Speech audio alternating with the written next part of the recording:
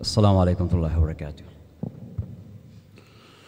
Allahu Akbar, Allahu Akbar, Allahu Akbar, Allahu Akbar. Ashhadu an la ilaha illallah. Ashhadu an la ilaha illallah. Ashhadu anna Muhammadan Rasulullah. أشهد أن محمدا رسول الله. حي على الصلاة، حي على الصلاة، حي على الفلاح، حي على الفلاح. الله أكبر، الله أكبر، لا إله إلا الله.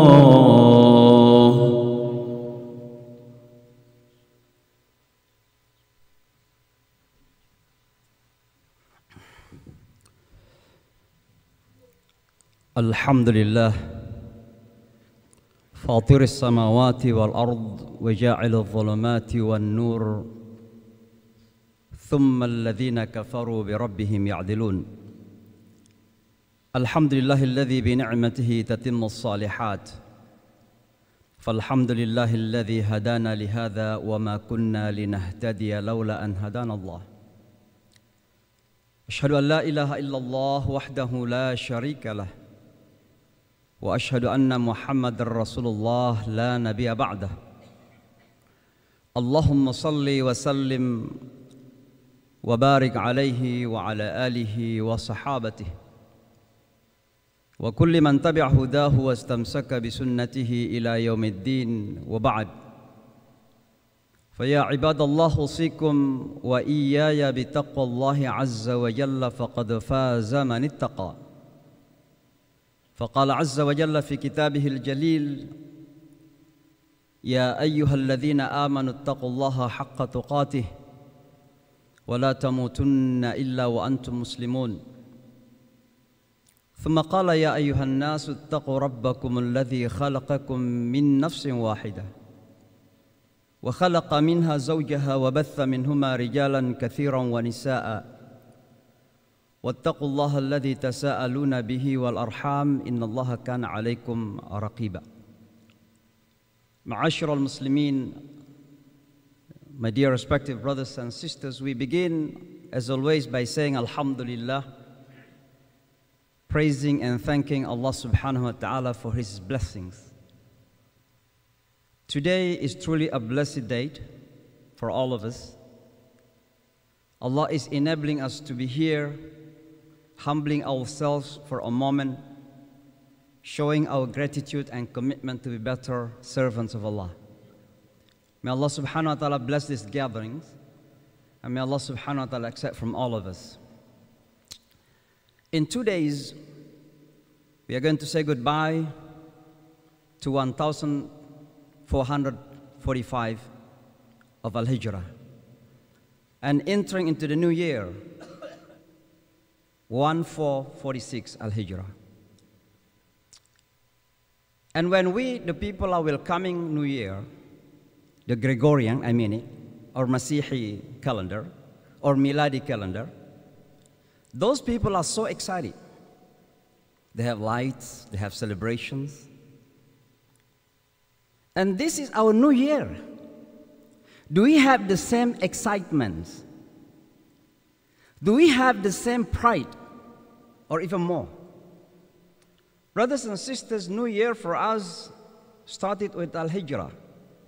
And a lot of wisdom to talk about. The time is very limited.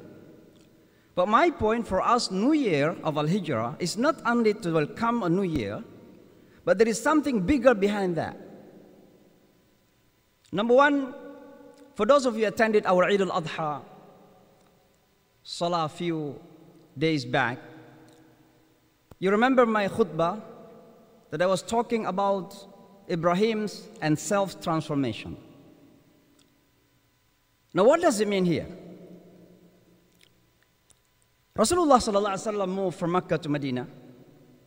It's called Hijrah, known to all of us. But then after Fath Mecca, he declared, Rasulullah declared, that there is no hijrah anymore بعد فتح Makkah, after the Fath of Makkah. There is no hijrah. ولكن نية وجهاد. But niyat and jihad continues. In other words, the word hijrah is translated into these two words, niyat and jihadun. Now, I would like to connect this into what the people used to say when they are celebrating New Year. They call New Year resolution. And normally they're asking each other, what is your resolution? What is the New Year resolution? You know, I wanted to take this into Islamic understanding. For us, New Year resolution is having a commitment, a niyat, and jihad at the same time. That is the resolution. Now what does it mean? Niyatun wa jihadun. Niyat means a strong willingness, a strong commitment, followed by struggle, striving for what? To change. And that is what transformation. Foundational transformation. Individually, that we are becoming better. Our salat is becoming better. Our fasting is becoming better. Inshallah, zakat is becoming better. Our connection to one another, our relationship to one another becoming better. No lies, no fitna, no ghiba. Becoming more humble, becoming more friendly. That is a resolution. That is niyatun wa jihadun for us. It's not easy to smile to those we don't like sometimes. But they're our brothers. They're our sisters. That is jihad sometimes we need in our life, brothers and sisters. This is what this hijrah is all about. Moving from one place to another, there is no anymore, according to Rasulullah sallallahu about the Fath after Fath Makkah. I cannot say, you know, man, it's difficult to leave my Islam in America. I wanted to go to Saudi Arabia. There is no guarantee, brothers, that living in Saudi Arabia are going to be better Muslims than living in America. I can see my Muslim brothers and sisters in America, they are more committed to Islam than those who are living in Saudi Arabia. It is not about place here. It is about niyatun wa jihadun, as Rasulullah sallallahu alaihi wasallam mentions. The question here, brothers, that we come to another question. Why then the new year in Islam or calendar Islam begins with the hijrah of Rasulullah sallallahu alaihi wasallam? Why with not his milad, Mawlidun Nabawi? Or why the new calendar began with the bi'tha of Rasul when he was receiving the wahy for the first time? Why with hijrah? A lot of meaning. Number one, we have to understand, we have to know that the one who decided the calendar was Umar radiallahu anhu. During the Khilafah of Umar. And Umar radiallahu anhu was one of the Sahaba that is very deeply, highly intelligent. Not only intellectually, yes, he was very smart. But more importantly, spiritually, he was a very intelligent man. To such an extent that when Umar walked on the street, Shaitan is running away. Because of his powerful ruh, powerful spirituality. Umar radiallahu anhu. He was the one who decided the Islamic calendar. And he decided that the Islamic calendar must begin with the hijrah of Rasulullah sallallahu alaihi wasallam. And the question is why? The answer is, if you study the history of Islam, there are at least 5 levels, stages of Islamic development. Number one is the Mawlid of Rasulullah sallallahu alaihi wasallam. He was born not only as a person, but remember, more importantly, he is the best human being. The final of the messenger and the prophet, and he had come with the most complete deen of Allah subhanahu wa ta'ala. And that is the beginning of the journey. And that's why some Muslims take it very seriously. With all the debate and discussion among the Muslim, either it is allowed or not allowed to do some celebration is up to you to discuss. But my point, the birth of Rasulullah is so important in the history of Islam. The second one is the bi'tha of Rasulullah, the appointment of Rasulullah to become a prophet by the revelation of Iqra bismi rabbika alladhi khalaq, when he was 40 years old. Second stage. And the third one is when this ummah rise individually. They are becoming stronger in their iman. By what? By challenges. Rasulullah ﷺ at the time was deeply challenged. His family was boycotted. Bani Hashim was boycotted to an extent that his beloved wife and his beloved uncle died. And that year was called Amul Huzn, the year of sadness. It's very sad, Rasulullah. But it was the beginning of rising, become stronger individually, spiritually, by what? Allah took him up to the heaven, Isra' Mi'raj. And Allah subhanahu wa ta'ala gave him as-salah. Why? As-salatu mi'rajul mu'min. When we do prayer, we are strengthening our heart, our spirituality. It's not only putting our forehead on the ground without feeling anything. We are becoming strong individually when we pray to Allah subhanahu wa ta'ala. And that's why when Rasulullah sallam faced any tremendous challenge, asra'a lis-salah, he was hastened to pray. Because that is a solution. This is the third stage of Islam. And afterward, Allah subhanahu wa ta'ala then commanded him to move to Medina. I'm not going to talk about why Medina, why not Yemen, why not other places. It's another topic here. But it's very important to understand. I hope that you can learn something. Why Medina is chosen. But the point, after individual development, but with the Isra' Mi'raj, now comes social, collective, communal developments. By what? By hijrah of Rasulullah sallam from Mecca to Medina. And that's why Medina was the first Islamic state. You can say Islamic nation, Islamic community, where the Ummah was growing. Rasulullah sallallahu alaihi wasallam. Now, brothers and sisters, so hijrah is not because of the difficulties, not because of the challenges that Rasulullah faced in Mecca, and that's the reason why no, Allah had prepared Medina, that this is the place for you to build the Ummah, the community of Muhammad sallallahu alaihi wasallam. And the last stage certainly is Fathu Makkah. Some years later, 8 years later. So that's why, brothers and sisters, hijrah is paramount. It's so important in the history of Islam. Now, coming back to the hijrah itself, what then Rasulullah sallam did? From the hijrah to build the community, an ummah, what Rasulullah did until the victory comes later on, until Fathu Makkah, what Rasulullah did? There are at least 7 things that we have to remember. Number 1, Rasulullah sallallahu alaihi wasallam established a commitment, a full commitment to worship Allah subhanahu wa ta'ala in every aspect of his life. What is the indication? Indicated by the establishment of the first masjid, Masjid Khutbah. So masjid, brothers and sisters, here, Jamaica Muslim Center, is not a building. It's not a building. I've said it many times. It is about a commitment for all of us who are living in Jamaica to worship none but Allah subhanahu wa ta'ala. You have your offices around. You have your businesses around. But I hope that your offices, your businesses, and all things that you do around this center are connected to this masjid. And once again, masjid is not only a building, a commitment to worship Allah subhanahu wa ta'ala. So while you are in the office, you are worshiping Allah subhanahu wa ta'ala. While you are in the market, you are worshiping Allah subhanahu wa ta'ala. While you are in the stores, you are worshiping Allah subhanahu wa ta'ala. That is the meaning of masjid, my brothers and sisters. And Jamaica's Muslim science has proven that. Many of you, mostly Bangladeshi brothers and sisters, come into this place because of this masjid. And I hope that you are coming here not only the opportunity, dunya opportunity, but this is an opportunity to pursue dunya by connection. Connection with what? Connection with Allah subhanahu wa ta'ala. That is the commitment that Rasulullah sallam built in Medina the first time. That's why he established the masjid first, this first one. The second one, Akha bain al-muhajirin wal-ansar. He made the brothers, uhuwa, between the muhajirin and ansar. Now, brothers and sisters, very sad to say that sometimes we are the opposite. When we are trying to establish our community, sometimes the first challenge is the challenge of uhuwa, the challenge of brotherhood. You know, when we are weak, there is no masjid, our masjid is small, mashallah, everybody's coming to the masjid, everybody's smiling. When the masjid is developed, big, become bigger, now we are becoming fighting about who is going to be president, who is going to be chairman, who is going to be committee. Now, brothers and sisters, uhuwa is paramount important. A community cannot be established without uhuwa, without unity.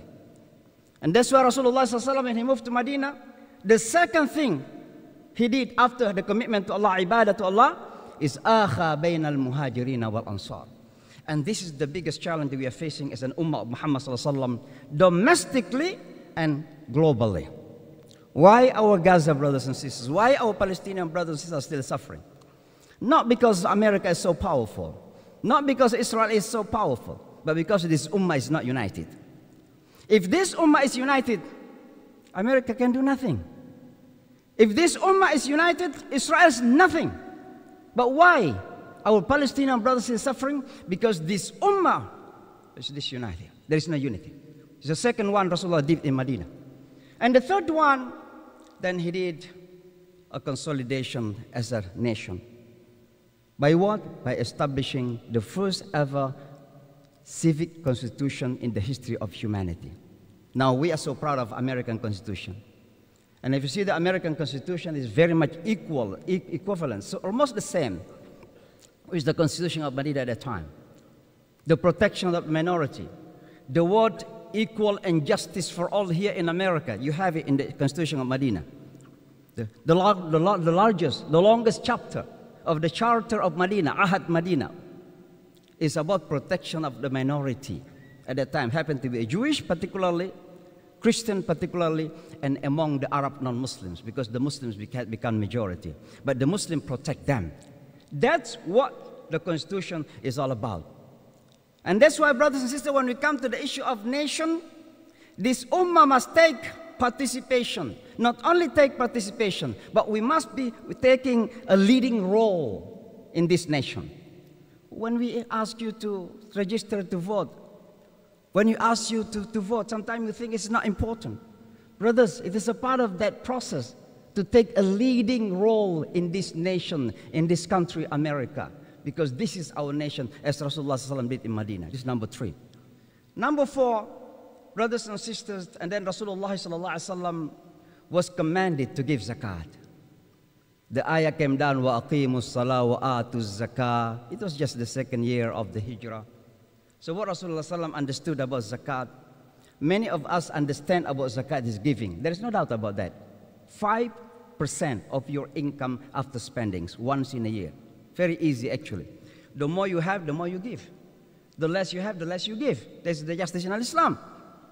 But how Rasulullah understood zakat? When Allah subhanahu wa ta'ala commanded him to give zakat, he understood that it's not about giving only. It means that we have to have more income. Because how are you going to give if you don't have income? And that's why what he did, he developed his community economically. What he did, he purchased the market, he purchased the wealth from the Jewish community. And that's why, brothers, when we encourage you, those brothers who have this talent in business, do your business professionally. Because that's what Islam is all about. Become someone who is economically stable, if possible, powerful. Because you are the people who are going to help this ummah. That's what happened to Rasulullah ﷺ. This is number 4, brothers and sisters, make it short. And then number 5, Rasulullah ﷺ began this defense system, military system, because what America used to call domestic and global threat begins. The Makkah people are coming to destroy the community of Rasulullah ﷺ. So he was forced to prepare themselves, and the Quran came down, وَأَعِدُّوا لَهُمْ مَسْتَطَعْتُم مِّن قُوَّةٍ. Oh Muhammad, prepare for them, to engage them, to battle them, to fight them with power. And that's what Rasulullah ﷺ did. That's the ummah, brothers and sisters. So when we talk about military, it's about Islam. That's what the Rasulullah ﷺ. And finally, before the last one, brothers and sisters, Rasulullah ﷺ began what is modern time called international diplomacy. What he did? He sent letters out to the kings. And in that letter he said, Bismillahir Rahmanir Rahim, from Muhammad, the messenger of Allah, to Kaisar, to Kisra, to all the kings of the world at the time. We hope that we are going to have a Muslim leader who can send to the presidents of the world and say, Bismillahir Rahmanir Rahim, in the name of Allah, the creator of the heavens and the earth, the merciful, the compassionate, from the president of the Muslim country, such and such, to you. Is there anybody? We are waiting. That one day we have that president who can send letters out, inviting them to Al-Islam, as Rasulullah ﷺ did, my brothers and sisters. This is diplomacy Rasulullah did. And what happened afterwards?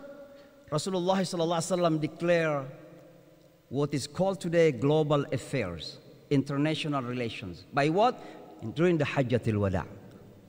The last, and that's the only Hajj of Rasulullah ﷺ. He delivered a monumental khutbah called Khutbatul Wada.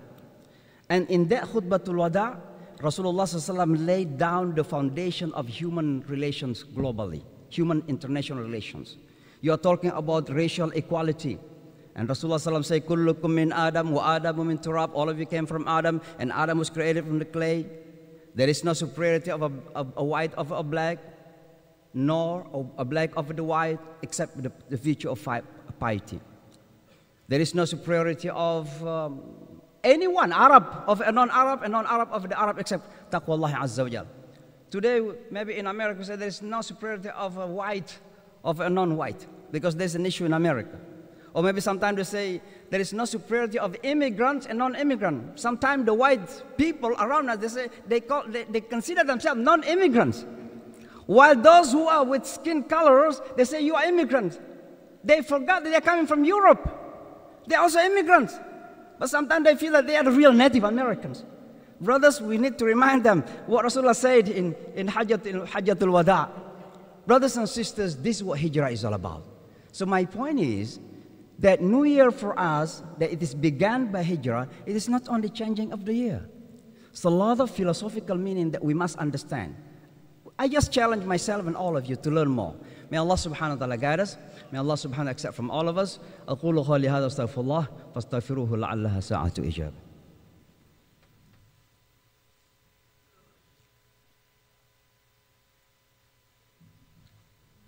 الحمد لله رب العالمين والعاقبة للمتقين ولا عدوان إلا على الظالمين أشهد أن لا إله إلا الله وحده لا شريك له وأشهد أن محمد رسول الله لا نبي بعده صلى الله تعالى عليه وعلى آله وصحبه أجمعين.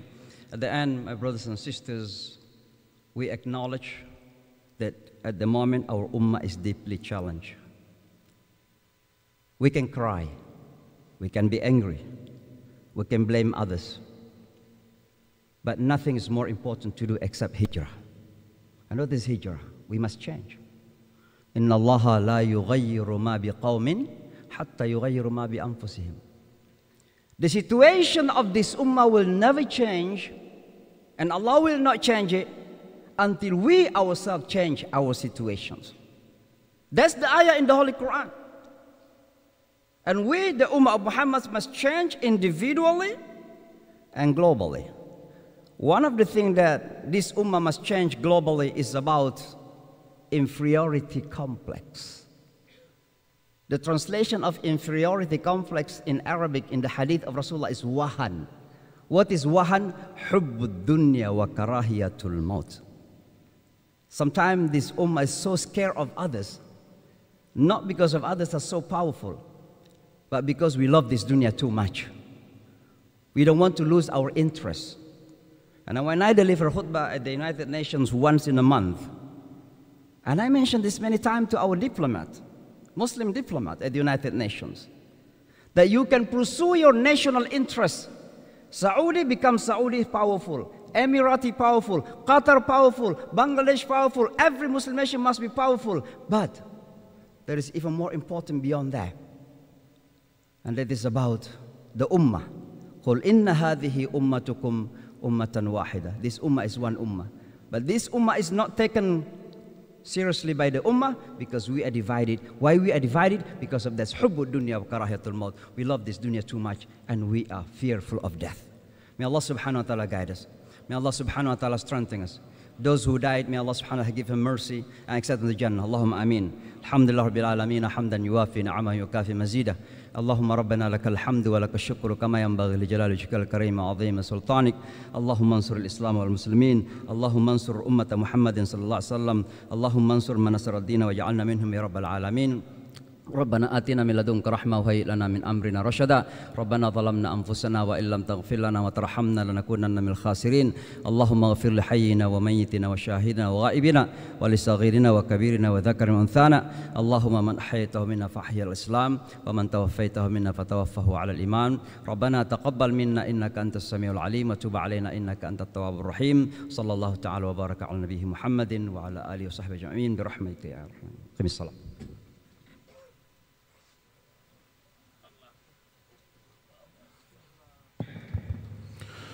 الله أكبر الله أكبر الله أكبر الله أكبر أشهد أن لا إله إلا الله أشهد أن لا إله إلا الله أشهد أن محمدا رسول الله أشهد أن محمدا رسول الله حي على الصلاة حي على الصلاة حي على الفلاح حي على الفلاح قد قامت الصلاة قد قامت الصلاة الله أكبر الله أكبر لا إله إلا الله. استووا استقيموا سووا صفوفكم تراصوا وسدوا الخلل حاذوا بين المناكب. الله أكبر.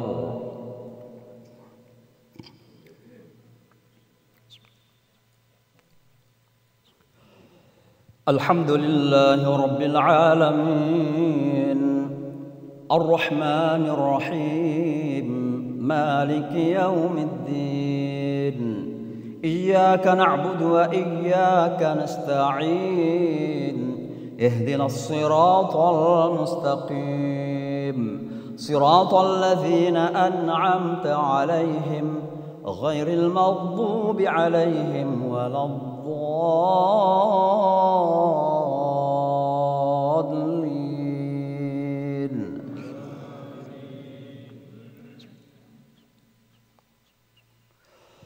وأخرى تحبونها نصر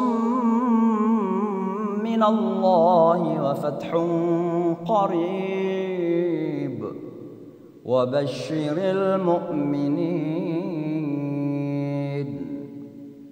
يا أيها الذين آمنوا كونوا أنصار الله كما قال عيسى بن مريم للحواريين من أنصاري إلى الله قال الحواريون نحن أنصار الله فآمنت طائفة من بني إسرائيل وكفرت طائفة فأيدنا الذين آمنوا على عدوهم فأصبحوا ظاهرين. الله أكبر.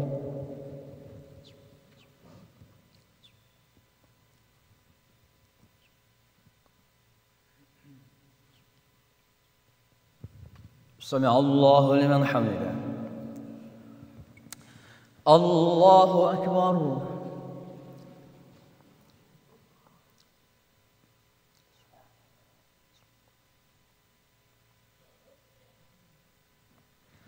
الله أكبر. الله أكبر.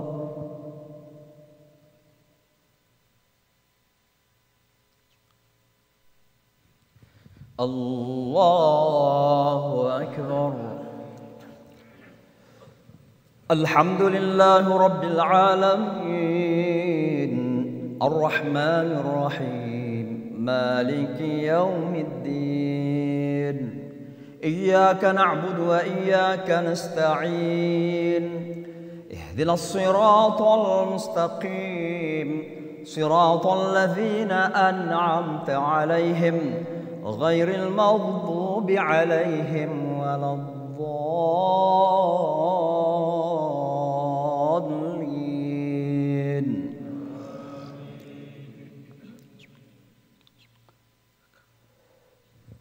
إذا جاء نصر الله والفتح ورأيت الناس يدخلون في دين الله أفواجا فسبح بحمد ربك واستغفره إنه كان توابا. الله أكبر.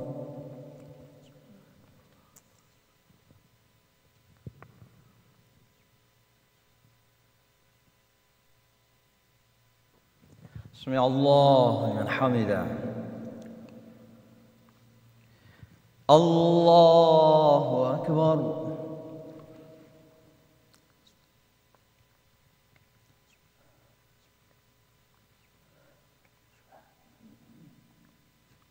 الله أكبر. الله أكبر.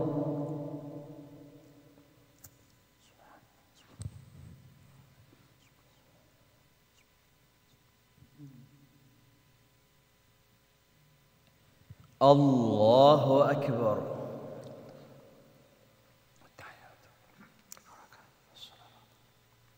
طيب السلام عليكم.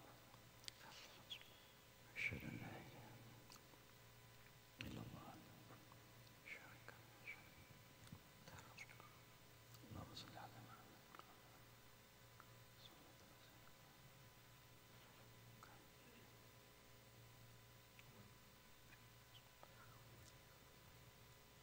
السلام عليكم ورحمة الله. السلام عليكم ورحمة الله.